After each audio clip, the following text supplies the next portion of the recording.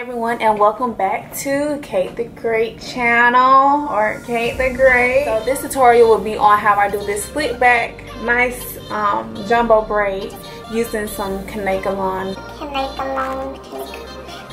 hair. So if you want to see how I achieve this look, please continue watching. So the things that you're going to need are spray bottle with water, mine's almost gone, eco styler, a brush, toothbrush for your edges, scarf, and your pack of Kanekalon hair. I already combed out my hair. All this, y'all.